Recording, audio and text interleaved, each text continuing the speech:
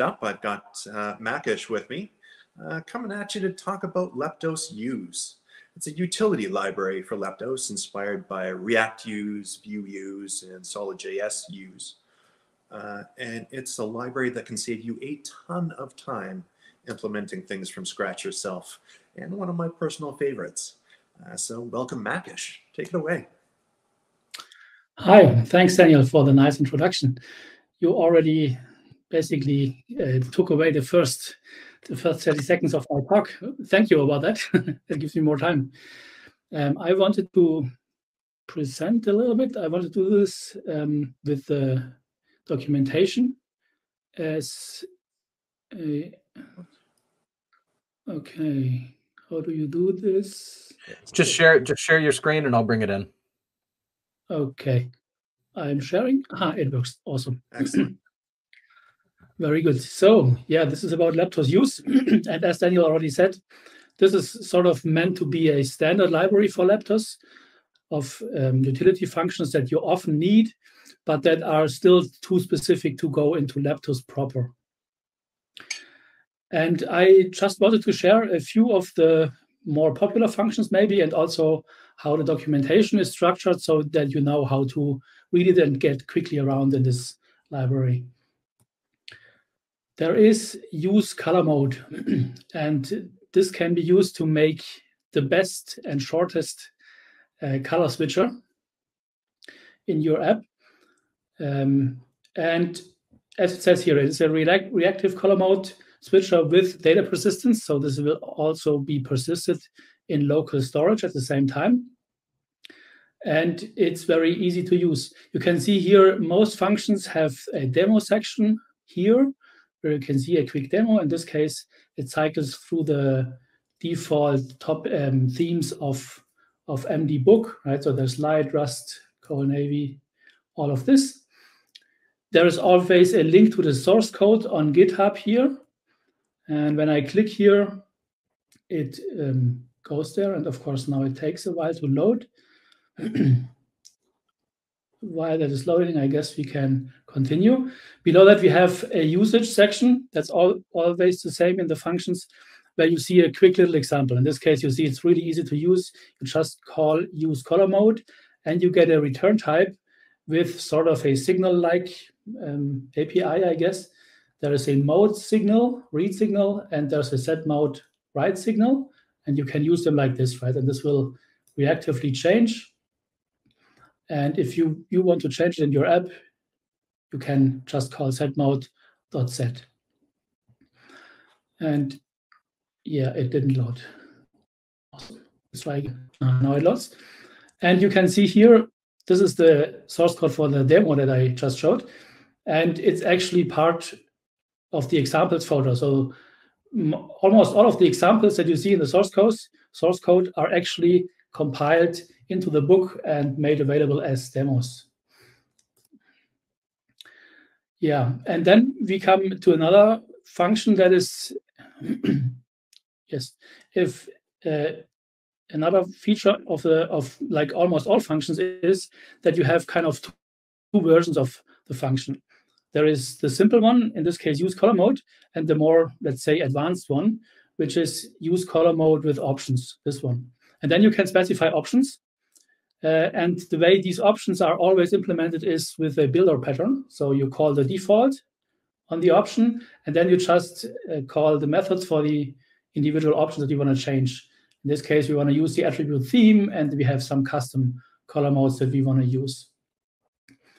And if you want to know what kind of options are available, there's always down here in the types sections, there's a link to the options documentation. So if I go here to the options documentation, you can see it links to the Rust docs. And here you see target, attribute, initial value. You see all the different options that you have with documentation. And some other types that might be helpful here. Yeah, and finally, there's also the server-side rendering, right? Almost all functions are safe to use with SSR. In this case, it will always on the server always return color mode light, and there's of course no local storage on the server, so this won't work. But this is how it behaves, and you should be able to easily use it within server-side rendered app. Yeah, so that's that. I guess we take questions at the end, right? Otherwise, I'd stop now if somebody has questions for that function. But I guess I'll continue. Is that correct? Yeah, you can keep on going. You've got some more to talk about. Yeah, and then there is use event listener. And I think this is maybe, if I had to pick, this would be probably the most useful function of all of them. This is actually also used internally in a ton of other functions. And this just gives you a nice and easy way to add an event listener to somewhere in the code. And this is most useful if you want to add it to somewhere where it's not inside your component, right? If it's inside your component, you just use an on-click or whatever in the macro, an attribute. But if you look at this example, right, if you want to add some event listener to the document, which is a common theme, then you can just use that, and it will still automatically clean it up when the component is cleaned up. So it will automatically remove the event listener. And it's very easy to use. You can see it here, right? Use event listener. You specify it could be a node ref or this document, and what event, and then the event listener. So it's quite easy to use. Yeah. Let's go to the next question, to the next function. I already mentioned the local storage for the color mode. There is this use storage, or its kind of its cousins, use local storage, use session storage. And it allows you to easily store things in your local storage, right? So in this case, we have this banana state. This is the struct that is getting stored.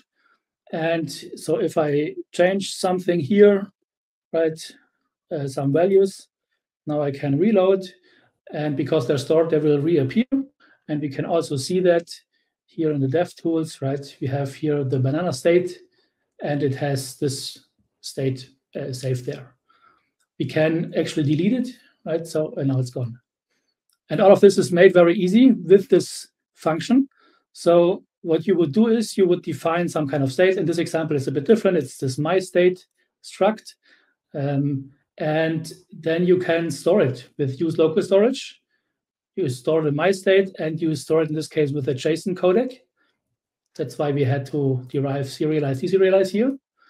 And then you have this reactive API, right? State, set state, that you already know to read or write the state.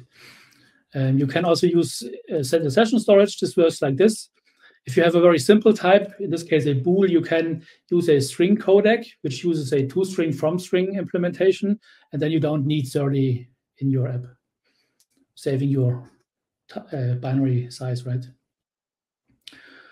Yeah, how am I on time? Do I have time for one more? Yeah, of course. I actually forgot to start my time. Okay, then let's do one more.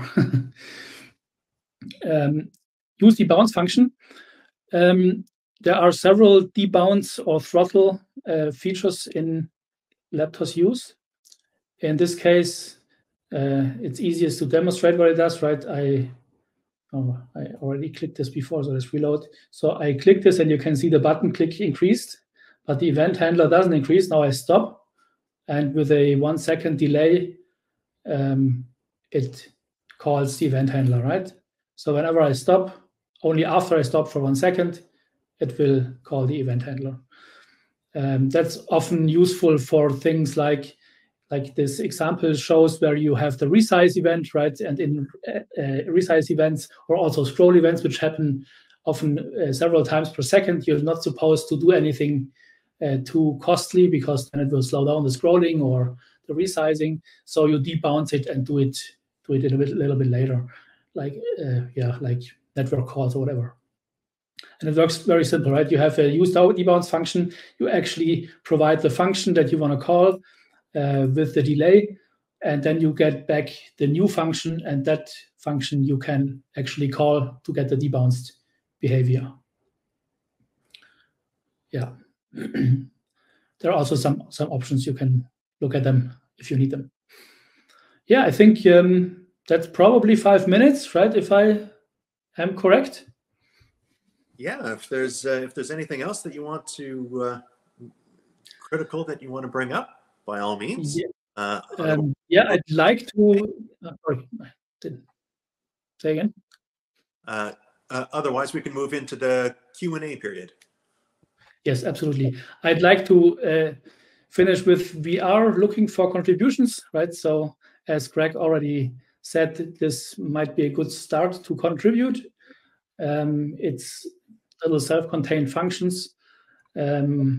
So yeah, it might be a good place. We are already looking for contribution, and you can just hit me up on Discord and ask if you have any doubts. Great. And there is a leptos-use channel specifically on the Leptos Discord itself as well. So that's the best place to go and talk about leptos-use. So the first question that we got for you is there a leptos-use function that you're working on right now that you're excited about? This one's coming from Ben on Discord. Yeah, there are kind of several. One is from Jack, use cookies, which is exciting. He's mostly working on that, but I'm excited to look into that a bit and see if there's something I can contribute.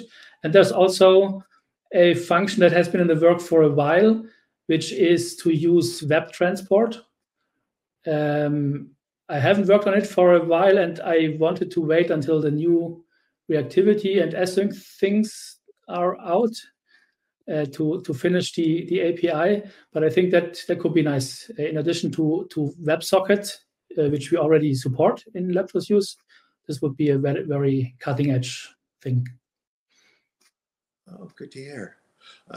Actually, I know that Leptos 0.6 just came out.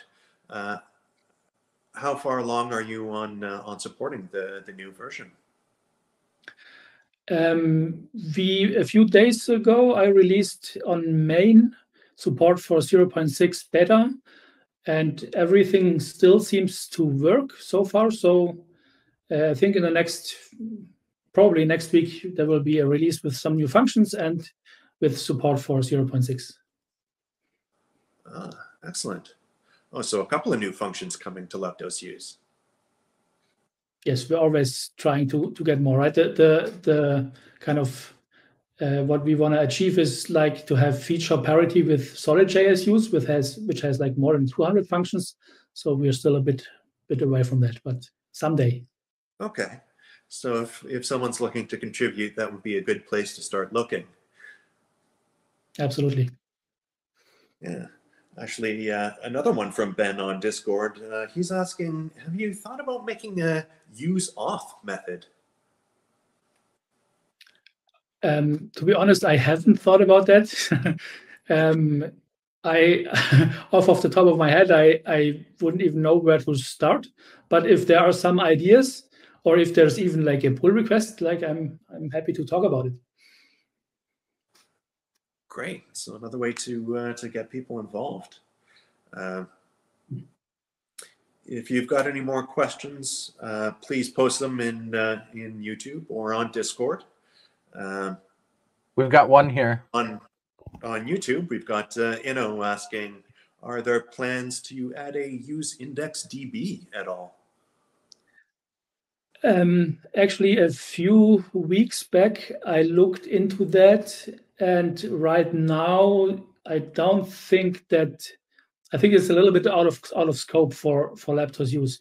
I'm happy to be convinced otherwise, but as far as I know, there are already libraries out there that kind of have a nice, almost ORM-like mapping to IndexedDB that I think you could even use in WebAssembly.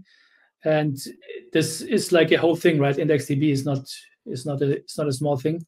So it seems to me that's a better fit for a specific library. But yeah, I don't know if there are use cases where there are like thin wrappers around IndexedDB needed, then that might be a fit for Leptos-use. Oh, interesting to hear. general consensus from the community. Everybody finds your library super helpful. So big thank you from the community there. Thanks, I'm very glad. Yeah, I've received a couple of messages of people very adamant about letting you know how appreciative they are of the work that you put in and how great of a job you've done. So, so thank you. That's awesome. Thank you. That means a lot. Yes. Well, and also being responsive in Discord as well. That's another great thing about the Leptos community, is that the ecosystem authors have really taken part in answering questions on Discord and helping people out when they're just onboarding. So, big thank you to you, as well as the wider Leptos ecosystem in general. Yes.